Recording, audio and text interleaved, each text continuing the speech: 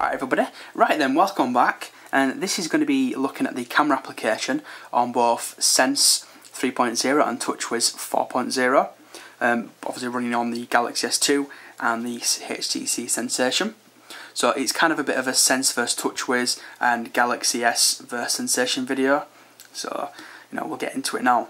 So what we'll do is we'll just boot up the camera on both the phones first of all. So they are both there now. What I'll do is I'll run through them individually, so you can obviously get a bit of a better look. What we'll do is we shall do the Sensation first in this one. Right then. And what I'll do is I'll just zoom in so you can actually see it better.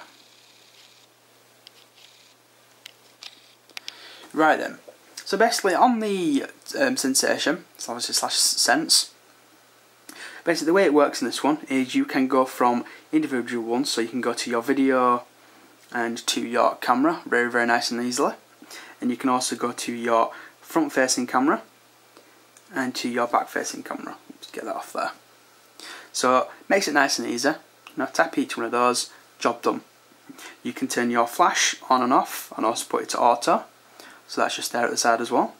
And here you can add your very nice effects. We'll just switch them. So you can add your different effects. You have no effect, kind of distortion. Oops, come back. I think it's Vigna or Vinya. I don't know. I'm Yorkshire. English, but yeah, Yorkshire. Depth of fields. I think it's mosaic. If it wants to stay there. Dots, sorry. Vintage, vintage warm, vintage cold. So as you can see, you get quite a few different options on that. I do like the negative one, that looks pretty cool. So they're the basic options you get there. You also get the option to zoom in and out. So you can zoom in and out straight away on that there. Very, very nice. And if you want to go to the last taken picture, you click that. And what it will do is it will go to the last thing you've taken. So there's one picture that I took when I was doing the videos. Right, so to get into more customization, to actually start changing some of the aspects of it, basically what you have to do, I'll zoom out a little bit because it looks a bit funny, is you drill down into your menu, so you go to your settings, and obviously you can see it kind of pops out like that. I wish you could kind of go like that, but obviously not. So basically on this is the camera one first of all. You can have self timer, so you can say, right, I want 10 seconds, 2 seconds, or off. Oops, my bad. You can choose different scenes. You can also do your image adjustment, your white balancing, so you get your different variations of white balancing. You get your ISO, so you can obviously change that up to 800, which in a lot of smartphones you don't normally get like this as like an option, so it gives you a little bit extra. Obviously you can do different resolutions. These are the ones that come for the Sensation. You get a review duration, so once you're taking your picture, show how long it's going to be on there afterwards. Right, and this has got a nice little feature. You can choose, right, I want widescreen or not widescreen. You could do geotag photos on, auto enhance on, auto focus, face detection, the shutter sound, which is nice to be able to turn on and off nice and easily. And obviously you can also turn a grid on, which you can see on the screen there now, or you can reset it to default. So in terms of that there, you do get a pretty comprehensive look at the different ones there. So it's pretty cool. You get a nice selection. Now if you go to your video mode, the ones you get in that, once again you get scenes, so you can choose which one you want for the actual scene. You get your, again, image adjustments. So this one here, you can actually change it properly. Because this is the video, you get to actually change all the settings. You can get white balance, video quality, and they're the video qualities you can do on the Sensation. You can do stereo recording on or off, so it's a very nice feature. Record with audio, so you can actually turn the audio completely off. Shutter sound once again, and obviously your review duration.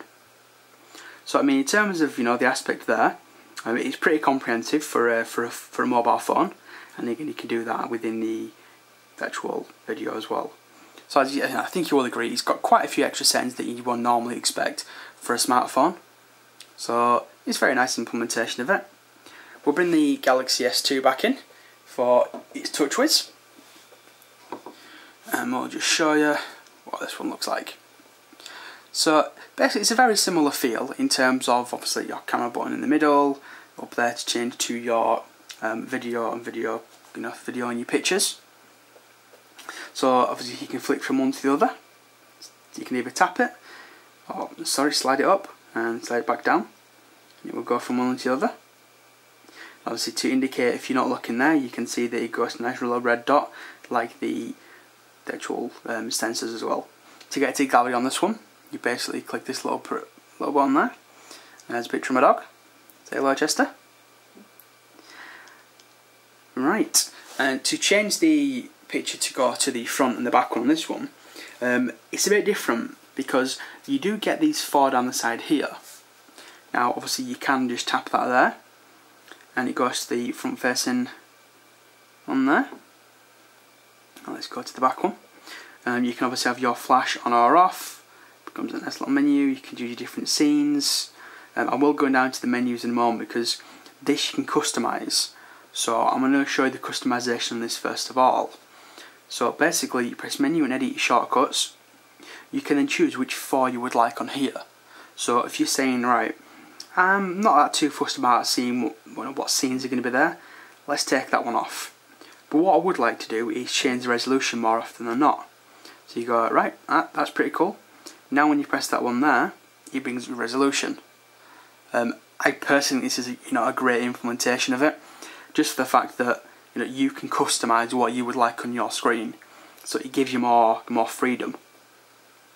So the ones you can actually put on there is pretty much everything.